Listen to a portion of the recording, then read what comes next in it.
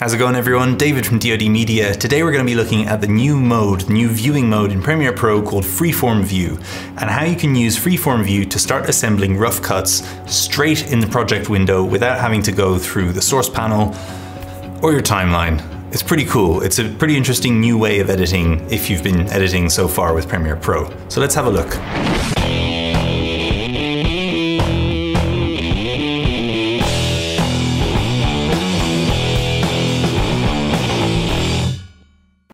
Okay, so this is the edit that I did for this DJ, for Vedran.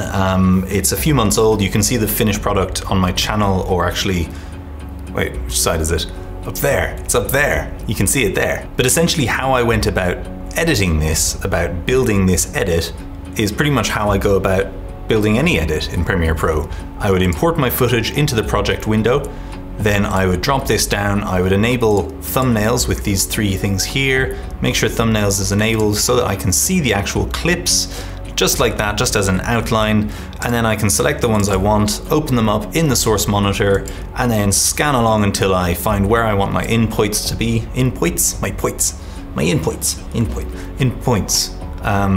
And then you set your in and out points with I and O on the keyboard, and then you drag that down to your timeline, and that is that selection of that clip done.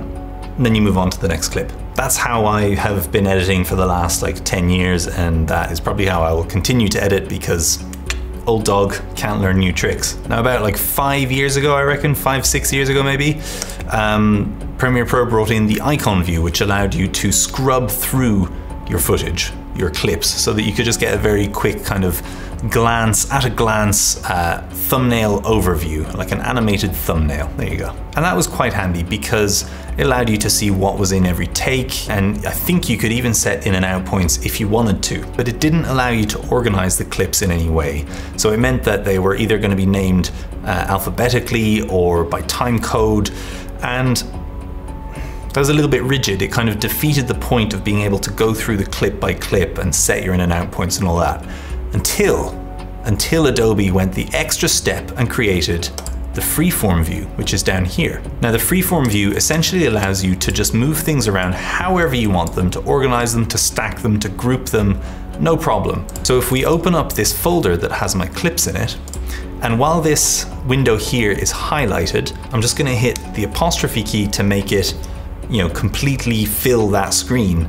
Now it might not be the apostrophe on your computer, it might be, can you see that?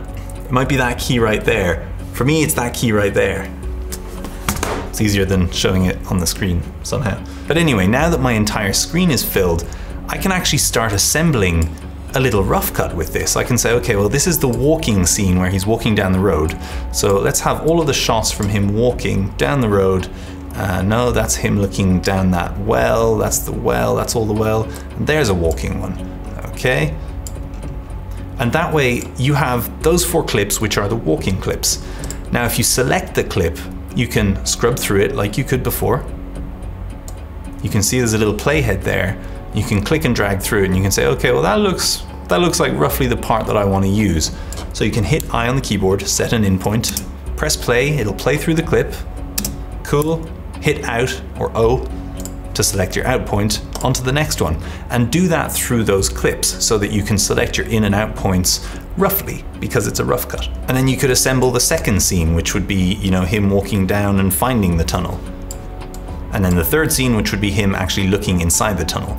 And you notice the differences in sizes of thumbnails there. Well, that's really cool because you can right click, come down to clip size, and you can accentuate certain clips or minimize other clips. Like we could say, well, that one, that's not a great take, so we'll make that take small. This one, however, fantastic take, so let's make it extra large. Also, if you just want to see details while you're setting your in and out points, you can make it extra large and then minimize it when you're done. There's really a multitude of options. And you can adjust the size, the overview scale of, you know, that whole window with this bar down here as you could before. Well, so now let's say you're ready to drag this sequence here, this scene, onto a timeline. Well, you just select the clips sequentially, holding Control or Command, and then just hit that little button to get out of the full screen again, and then click and drag, bam, there you go. That is your rough cut. And now you can start fine-tuning that, or move on to the next scene and start editing editing, start choosing the rushes, the in and outs of the rushes on your next scene in that panel again. There you go. And alternatively, if you have them all selected and you want just a little bit more control over bringing them in, you can choose this automate to sequence button here. And this will actually show you a lot more options that you have when you're bringing it from the panel to the timeline. So we can have a 0 frames overlap. We don't want to apply the default video transition because that would be a crossfade. We don't want that. We could just choose to ignore audio and then import that, and there you go. It's imported that in the sequence as I had it as well. I mean, it's identical to this because I didn't change anything, but there you go. Only thing here is that you can't just drag them all and dump them on a timeline, because for some reason, it sometimes messes up the order of the clips. So it might be that this one ends up first, then this one, then this one, then this one. The only way to make sure that it appears sequentially as you have it here is to start with this one and then hold Control or Command and click the next one, and add them that way. Bit of a pain. There's probably something that will be fixed in future updates though. So why is this mode really interesting? As a Premiere Pro user, it's really interesting because it allows you to assemble rough cut when you haven't shot something sequentially. I shot this sequentially. I shot him walking down the road, then I went for the over the shoulder shot, then I went for the close-up reaction shot, and then we moved on to the next scene. But if you haven't shot these sequentially, then it's brilliant because it really allows you to build it out as if it were shot sequentially, so that you can get, just as an editor, a bit more of a clear sight about what was filmed if you didn't film it, or just remember how you filmed it if you did film it, or at least build it to a script rather than just how things happened during the shoot.